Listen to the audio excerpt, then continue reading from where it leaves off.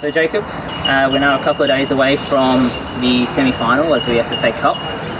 We'll go all the way back to the quarter-final, the 6-0 victory. How was it for you playing in what was one of the most impressive Mariners performances in a long time? Yeah, it was amazing to be a part of.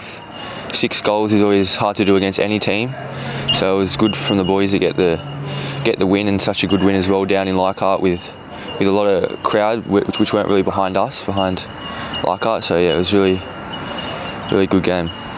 And obviously, again, we're going to be playing Sydney FC away from home. We always seem to be playing away matches, and you know, you've been involved in quite a few away matches and things. Do you use that as like kind of a fuel to try and use it as motivation that, you know, the fans are in the minority as well, but you're here to kind of be the underdogs and upset them? Yeah, definitely. It's always good to get a win away from home, especially in a big game like a semi. It was like round 1 in Newcastle. It was great to get the win down up there, and it just creates a bit more of a fire to get the win when you're playing away. And with COVID and the way it's impacted the team, it's obviously not been ideal in terms of preparations, but how have you found it kind of adjusting to different protocols and training changing and always being on your feet? Has it been hard to kind of follow up with and stay on your toes? Yeah, it's been pretty hard, you know, just being careful what you're doing every day, not going out mingling with different people, and you know, but it's something that we have to do to keep everyone safe, and I think the boys are doing really well with it. And you haven't played in a month or so. You must be itching at the chance to do that, and this will come on Tuesday against their Sydney FC in the Cup. Are you really looking forward to that match? Yeah, I think all the boys are really looking forward. We're just excited to get out.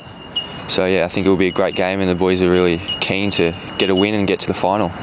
And we did play Sydney FC in the league a couple of weeks ago, and obviously a game is different all the time, but do you reckon the fact that you've already played them this season, and you know, is that going to play into your advantage? Yeah, I think it does help a little bit, but you can't really rely on previous results. You know, Sydney FC are a great team, and I think we'll just have to see on the day and hopefully get the win. And at all these games and things that you're playing at, do you have a lot of family who go along and see you, or do you get a lot of messages and things from people, mates and the like, who support you? Yeah, I've got a lot of family and close friends who support me, so I'm grateful for that, and it's a good bunch of boys with a close-knit, you know, environment, so it's really good. And you know, coming into the squad, you are one of the youngest in the squad. Have you found that you've had a good mentorship from a lot of the senior boys like Ollie and Simo, Marco as well, and even like RT and Rolsey at the back? Yeah, all those boys have been really helpful, you know, in pre-season and the start of the season. It's good having players like that who has all their belief in you, and it gives you a lot more confidence in the game, so yeah, it's good.